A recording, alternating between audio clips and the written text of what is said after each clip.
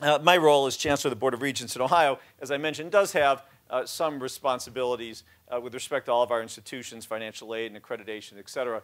But I have a particular responsibility for our public universities in Ohio, and I take that responsibility very, very seriously. I mean, these are institutions in our state, and I'm sure the same in yours, that the people of our state have created, have invested in, and have supported for the entire history of our state. Those of you who know me are sick of hearing me say this, but the first public university in Ohio actually predates Ohio's admission to the Union, Ohio University, which was chartered by an act of Congress out of the Northwest Territory, created out of the Northwest Territory prior to the state's admission to the Union in 1803, followed just shortly thereafter by Miami University, created by an act of Congress, also in Ohio's Virgin Territory. And so these are institutions that we have built, that we have nurtured. And so today, the fact that we have 14 public universities and 23 community colleges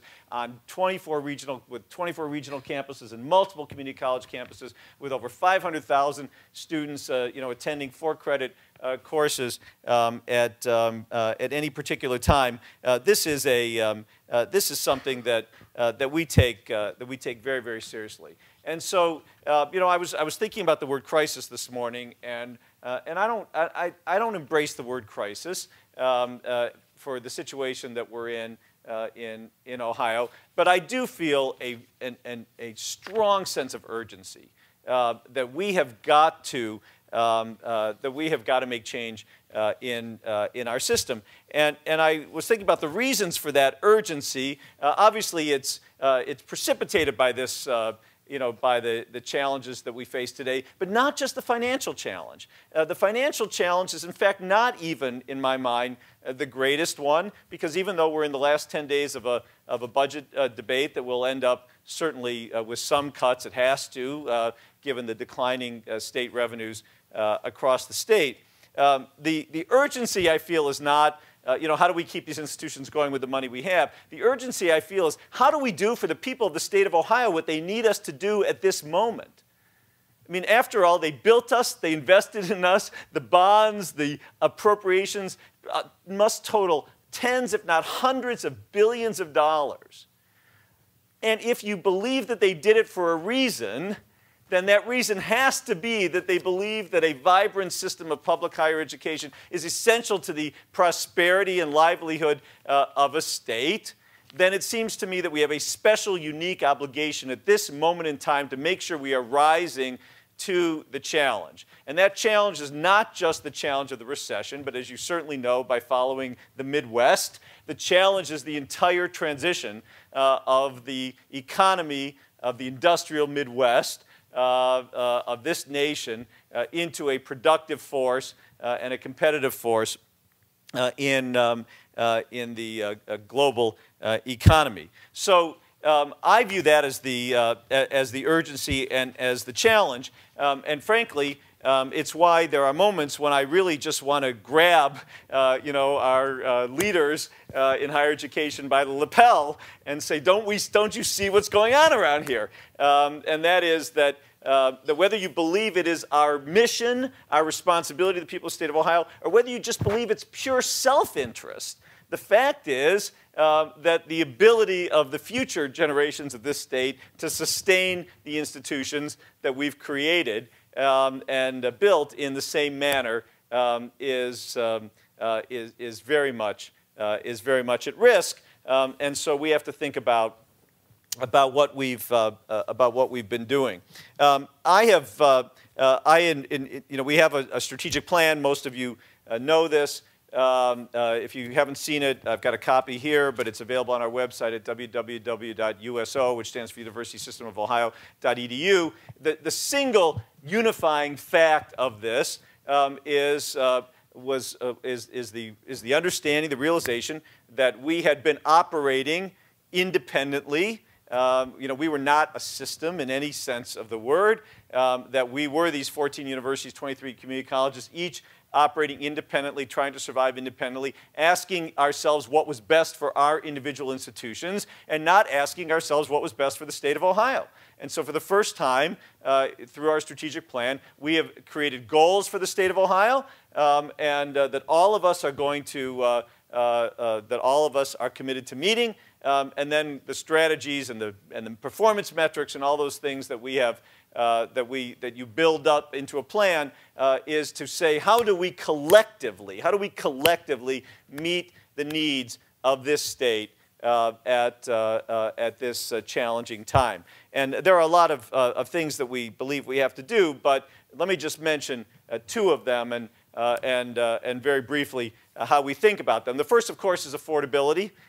It's been alluded to here today, and we certainly had a good, lively conversation about it at lunch. And for us, affordability comes into also a couple of big buckets. One is the efficiency agenda. I mean, let's face it. We can become more efficient, and the pressures of economic crises are a perfect time to become more efficient. Technology, which we all are discussing here today, it doesn't just change the economics of a newsroom. It can change the way we operate for the better. It can make us more customer-oriented. It can make us more higher quality educational materials. It can make it easier for us to track the performance of students in their education. And so we have a vision of the use of technology that makes us both administratively efficient, more administratively efficient, and higher quality. And by the way, I would suggest that we can do that with off-the-shelf technologies right now. I mean, for example, one of the things that we're trying to build is a customer service system for students, so they can always see not only where they are in their progress through higher education, but what all their options are that spring off from that point. So if you've already taken the following 3 courses, President Padron, at a community college, where does that lead you in the, where are all your choices from here? To what majors, at what institutions, at what combinations of prices, what jobs do those degrees tend to lead you to?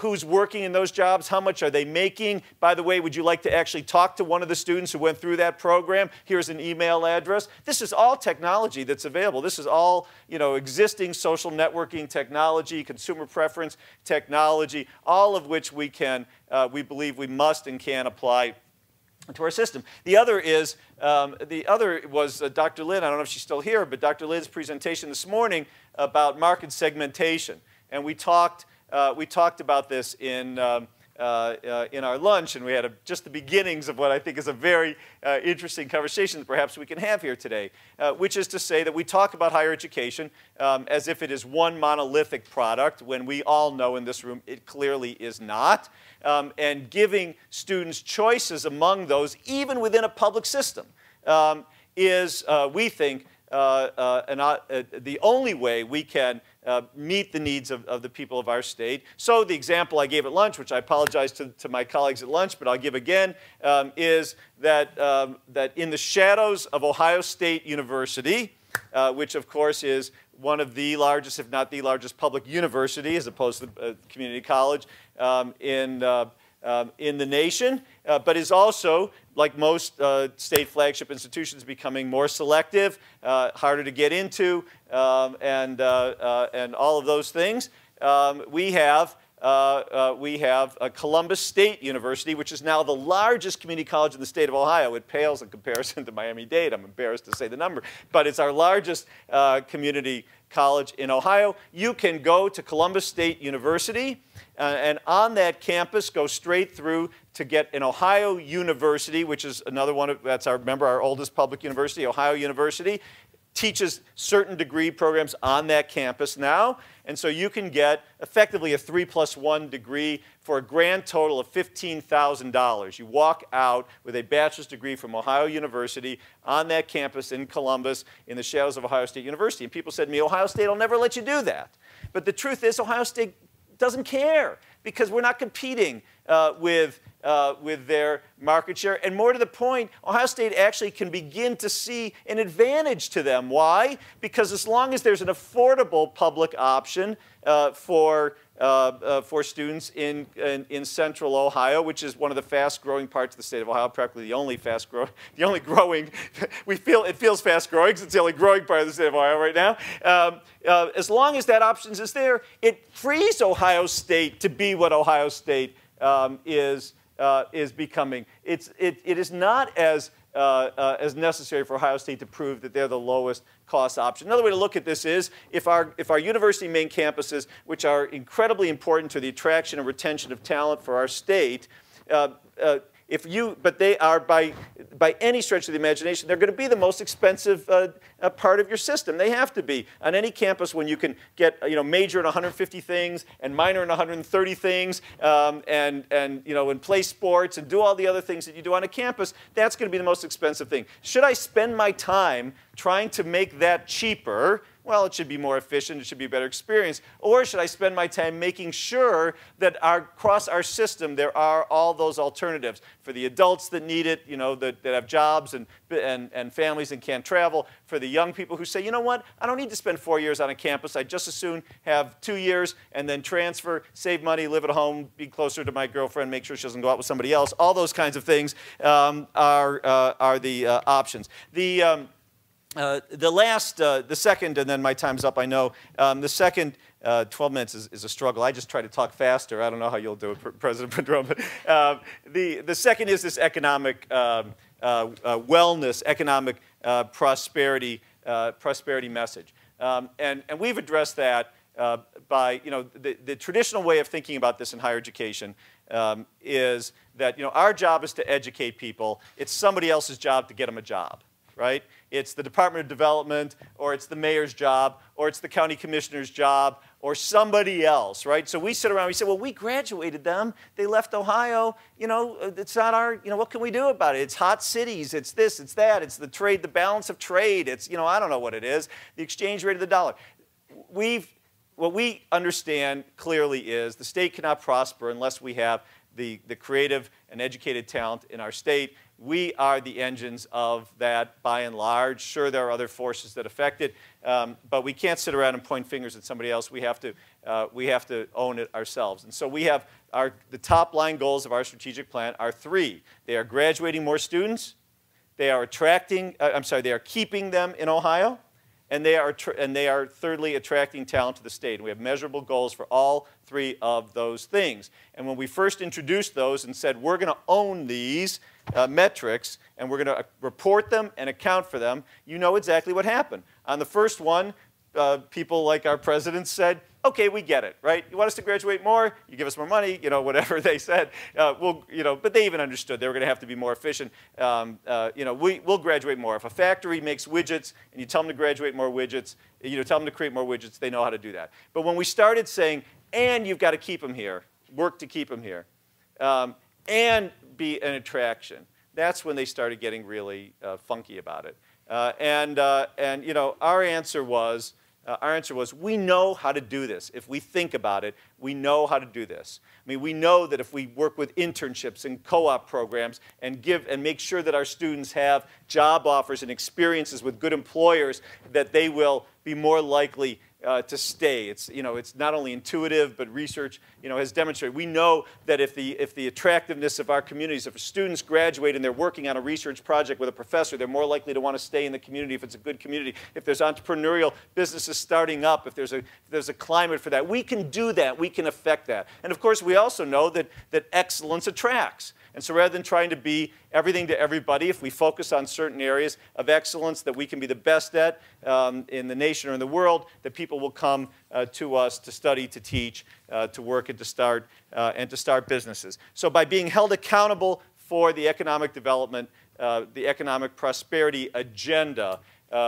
we think we are, in fact, have a shot at being transformative for our state and also living up to the demands. When I first became, I'm moving to sit down now, Chuck. When I first became chancellor, one of the things I did was, I was meeting with the legislative leaders, and one said, I hear all the time that we are the drivers of the economic prosperity of the state. But then when I ask the follow-up question, tell me how, we start, well, we had that startup company, we spun off, we had that patent, we had the this or the that. We are determined to have a comprehensive, systematic answer to the question of how we are the drivers of economic prosperity of the state. And that means doing a better job at the things that, in fact, do drive the economic prosperity of the state. Thanks.